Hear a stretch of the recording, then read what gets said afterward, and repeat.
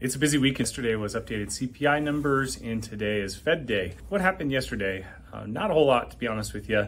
Inflation numbers did come in just a touch better than forecasted, which really had not the anticipated effect on rates. Rates actually didn't fare so well yesterday.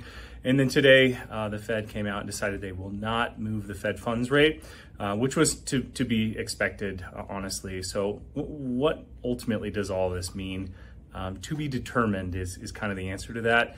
The Fed would like to see the measures that they've put in place play out a little bit longer before they decide to potentially increase the Fed funds rate yet again. Employment's still strong, inflation is still high. So there's a really good chance in later meetings, if the job market and also inflation doesn't subside, that we will see additional increases. However, I think we're right at that precipice where if we start to see data that they're ultimately trying to obtain, we may see kind of this leveling and eventually turning the corner here. So what does this mean for you, for housing, for interest rates? Housing is very tied to interest rates these days. The cost of living is dictated by one, purchase prices, and two, interest rates.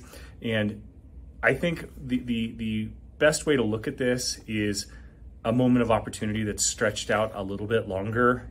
As interest rates come down eventually here, we're going to see the market, I believe, catch fire again. There's a lot of individuals, households, individuals sitting on the sideline waiting for rates to come down really to purchase homes. So if you can get ahead of that is the best course of action, as long as you put yourself in a sustainable situation.